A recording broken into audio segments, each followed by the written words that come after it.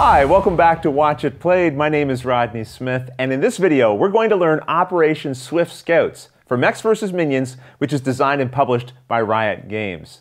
This scenario is meant to be played after you finish Mission 1 Short Fuse, and we have a video for that as well, which I'll put in the description below. For now, though, things have gone from bad to worse. The school is on fire.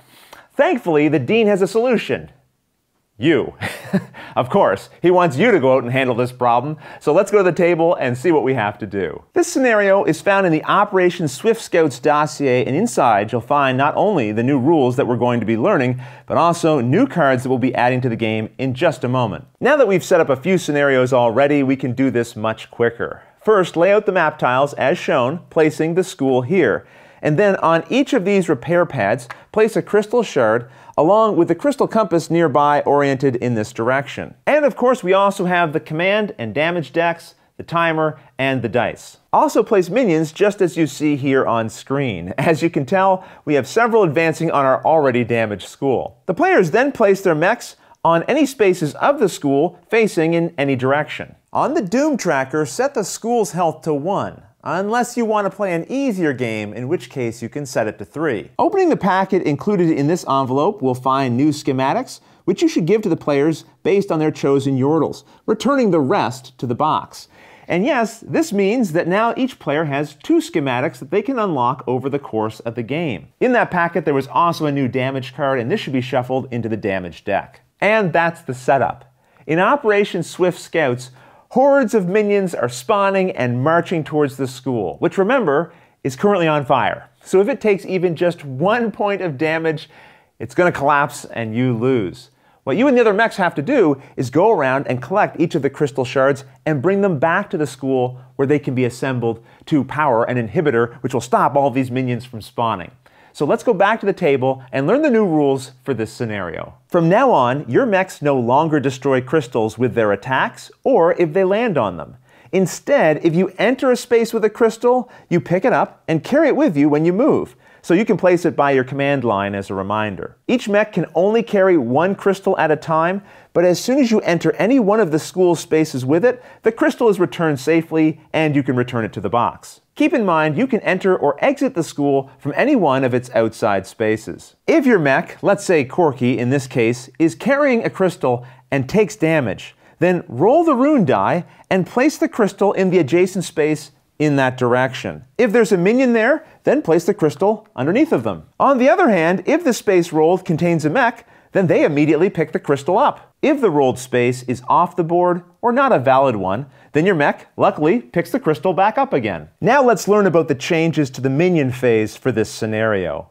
Using the crystal compass as a reminder, each tile will get a color: blue, red, green, and yellow, just like we see here. During minion movement, all minions move 1 space towards the school like I've just done. Then a player rolls the rune die and minions on that colored tile move 1 more space. So in this case, this tile would activate. I've moved the minions, and don't forget, any that enter oil will slide across it. You may also notice that while minions can enter a space with crystal shards, they don't actually pick them up and carry them. The paths the minions follow are pretty straightforward, but you might want to keep the booklet handy as it shows the exact paths they follow once they enter that center tile. Once a minion has reached the center tile, it will only ever move 1 space at most during minion movement.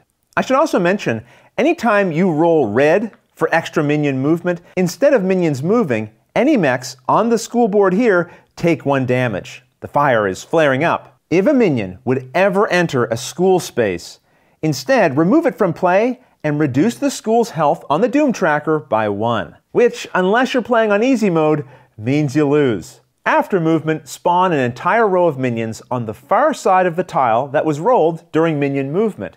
So in our previous examples, we had the minions on the yellow tile move, and so you can see I've spawned a new row of them here. If you would roll red, you get some relief and no minions spawn. During the minion attack step, they do damage as normal to mechs, but not to crystals.